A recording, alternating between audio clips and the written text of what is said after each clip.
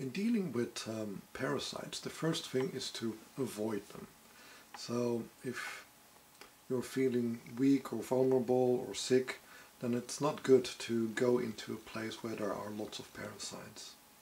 There are certain places which tend to be swarming with these parasites, so they're good to avoid. In general, it is in places where people are weak or suffering, they tend to attract a lot of parasites. So don't go to places where there used to be a concentration camp, old battlefields, insane asylums, also hospitals, also places where there's a lot of drug use, especially heavy drug use like heroin. So these places tend to be quite swarming with parasites, and even after such a place has been abandoned for a while, there might still be quite a few parasites left laying dormant, waiting for a new prey to come along. So these are places to avoid. Other places which have a very high parasite count is places where people cannot be themselves, where they're in a constant process of repressing their own personality, their own feelings, their own emotions. So if you have a place where everybody is supposed to behave in a very certain way, like everybody has to be a little office clone or to obey the rules, and there's little room for personal feelings, personal creativity. These places also tend to be swarming with parasites. So often offices, places where people have to deal with customers, so customer service centers, government ministries, places where in a way the interaction is very regulated and there's not really room to be yourself, to be human. These places tend to be also quite full of parasites. If you do pick up a parasite, you might notice that your mood is changing, or your thoughts are changing, or certain memories are coming forward for no reason. And if basically you are a healthy person, then one of the things you can do to get rid of them is basically to find another prey for them. For instance, when I was living in Amsterdam, one of my students showed up and she had picked up quite a bit of parasites. And so I told her, okay, well, there are various ways to get rid of them, but the easiest one is just to go over to the bar on the corner and just look in for 2 minutes and then come back. And she did that, and she felt indeed that the parasites simply left her. And they went into this bar where there were lots of people drinking, and it was basically a bar where there's mainly office workers, yuppies and people like that, who are also very much in the habit of pretending more than being. So they're much more attractive to parasites than she was. So the parasites will of course latch onto any source of food, but if they find an easier source of food, they tend to jump from one person to another. This also means that if you are in contact with such a person who might frequent such bars or offices, that it can be a little bit risky to really make a very intense contact with that person. And the greater degree of intimacy, the bigger the risk of picking up a parasite. If you see them across the street and you wave hello to them, well, of course, because of your attention, you make a little contact with them, but that's usually not enough for a parasite to really be able to seize the opportunity. But if you spend some time talking with them, you shake hands, you give them a hug, give them a kiss, well, then there's already a very good opportunity for the parasite, because of this close contact, to jump over. And if you're having, for instance, sexual contact, then yeah, often people will start to share parasites, just like they would share physical diseases.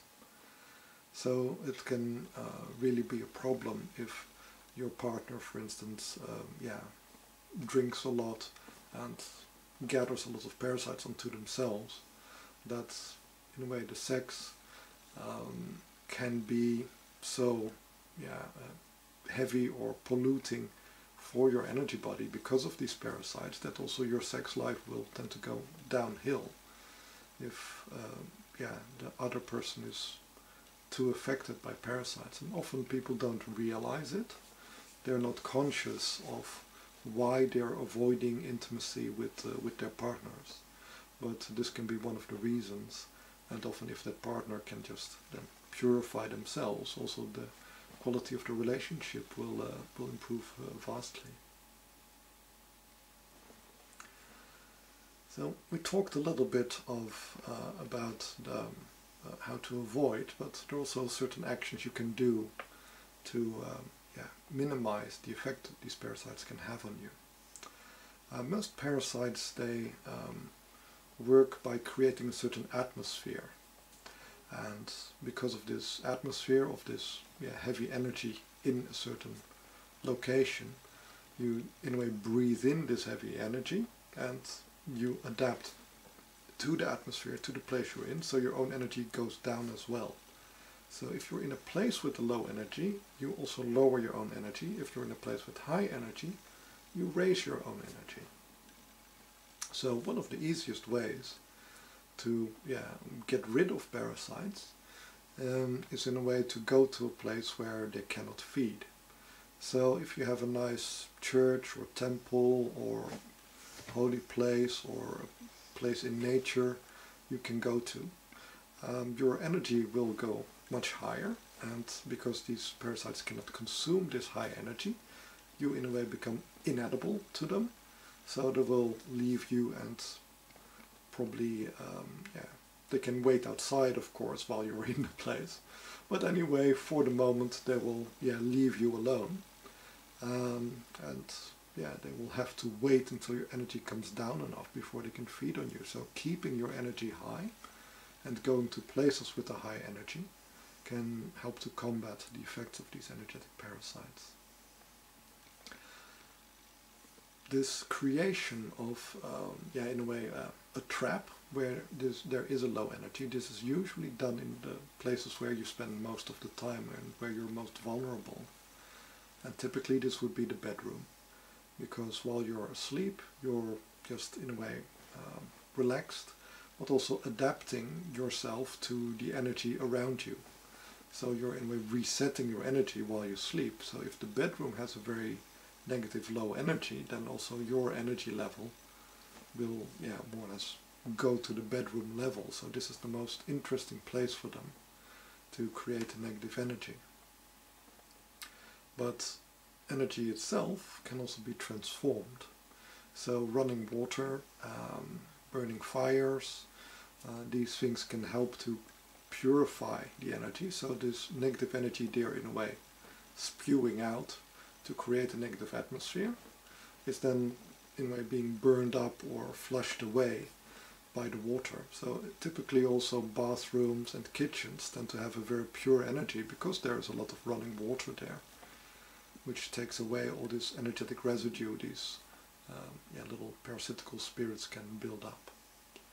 So there's also then two types of parasites. You have parasites, these are the most common, which live just in one place, and they feed off the energy which is generated by that place.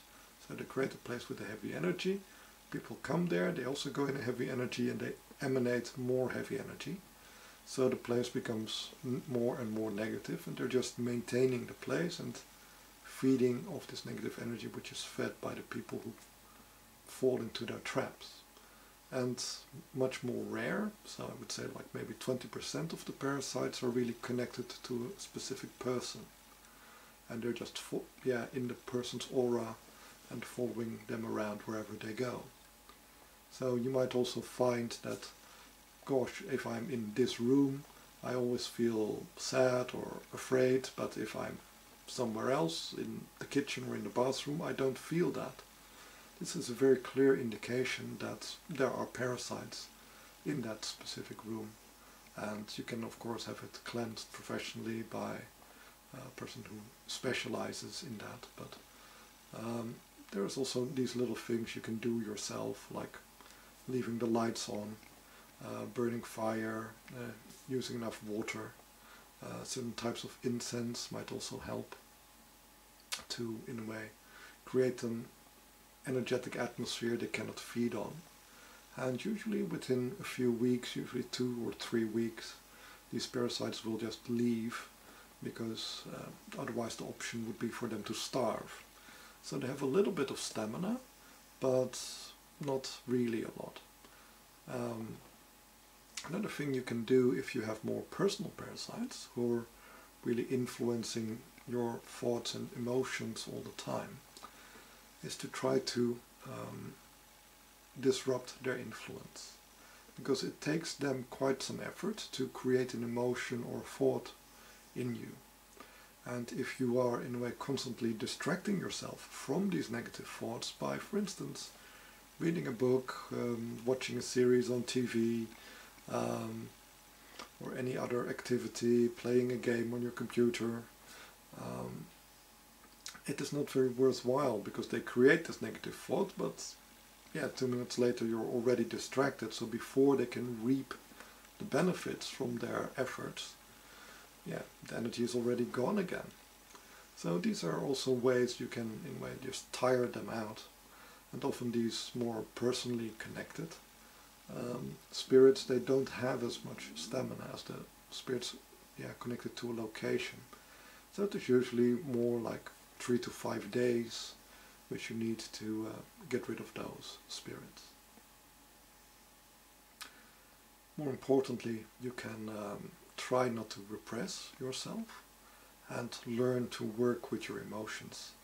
Everything, every thought, every memory, every feeling is an energy, and your spirit is able to transform all these energies, so you can shape them in whatever you want. And even a so-called negative emotion like fear or anger or sadness, it does not exist to torture you, to hurt you, or it is there to serve you. But you have to learn how to use it in the correct way, how to master this energy, and also to transform it if you don't need it anymore. If you have anger but you don't need the anger more, okay, transform the anger into something else. If you have sadness, you don't need the sadness anymore, transform it into something else. And we'll work a little bit with that in the meditation I'll be showing in the next video.